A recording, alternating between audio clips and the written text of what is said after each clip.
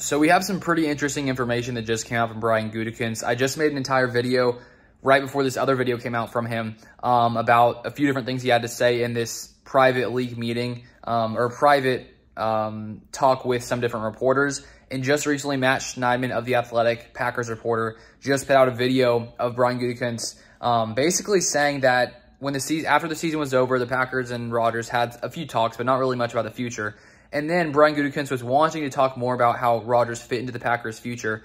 But apparently he tried to reach out to him many different times, and Rodgers never responded. I guess, I don't know if he was calling him and he didn't answer, but Brian Gutekunst was trying to reach out to have these conversations about how Rodgers fit into the future. And Brian Gutekunst is saying that Rodgers did not respond or answer. However, Brian Gutekunst was reaching out to him. And at that moment, Brian Gutekunst, he just said that he had to decide to move forward for the Packers because Rodgers wasn't answering his calls, which is pretty interesting because we heard, Rodgers say that after the darkness retreat, he came out and then, said that he found out the Packers were shopping him. And let me just show you this clip real fast. As I said, it's from Matt Schneidman. He posted it pretty recently, but I think it's pretty interesting. So let me try to flip my phone around and show you this clip real quickly and then finish off the video. So here we go on Twitter.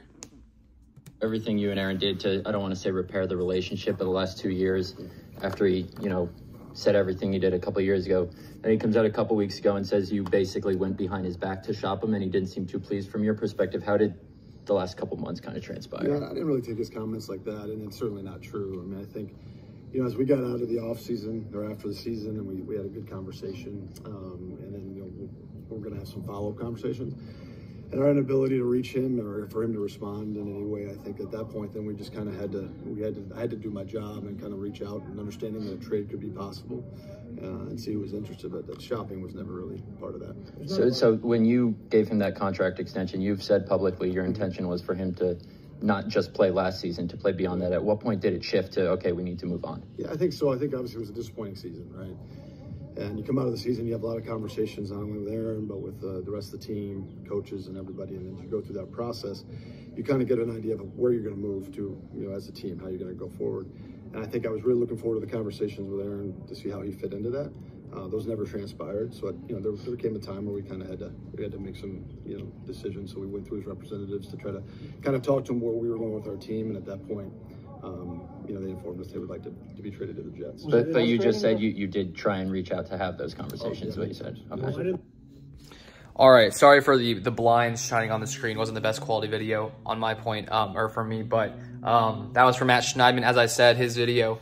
But that's pretty interesting because when we look at the timetable, it sounded like until we found out that Rodgers wanted to play for the Jets, that the Packers were, at least for a while, sounded like they were willing to wait as long as possible for Rodgers to come back and make his decision. And so as I was watching this video, I had another thought where it's like, Rodgers was, taking his time, trying to decide, does he want to play football? Does he want to retire? He hadn't made up his mind. And Brian Gutekunst is saying that he basically wanted to have these discussions sooner, and he was reaching out to Rodgers to try to have these discussions. I'm guessing Rodgers didn't answer because he wasn't ready to make his decision. I don't exactly know that. But it seemed like Brian Gutekunst wanted to have some kind of idea of the future, maybe a little bit earlier than Rodgers was ready to say that. And so when Aaron Rodgers didn't respond, Brian Gutekunst said, okay, we have to, make a plan to move forward. And so, I understand that perspective from Brian Gutekunst. Maybe he didn't want to wait till Rodgers got out of the darkness retreat to have all these discussions. And so I guess when Rodgers got out, he was shocked that Brian Gutekunst had already sort of, moved on from that and intended to maybe move on to Jordan Love potentially.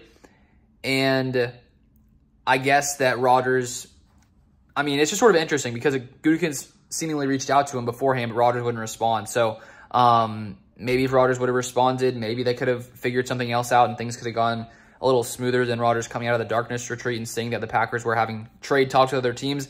I don't exactly know, but it's a pretty interesting scenario. Please leave your comments on the situation in the comment section down below, and we'll see what transpires here in the next few months with the Packers and Jets. And as I said in the last video, summarizing a few bullet points, Brian Gutekunst did say that He doesn't necessarily need a first-round pick from the Jets, which is interesting. Maybe he'd be fine with the 2 seconds they have now, which personally I'd be just as fine with. It sort of equals a first-round pick. Also, he said that when asked by a reported by Tom Pelissero, that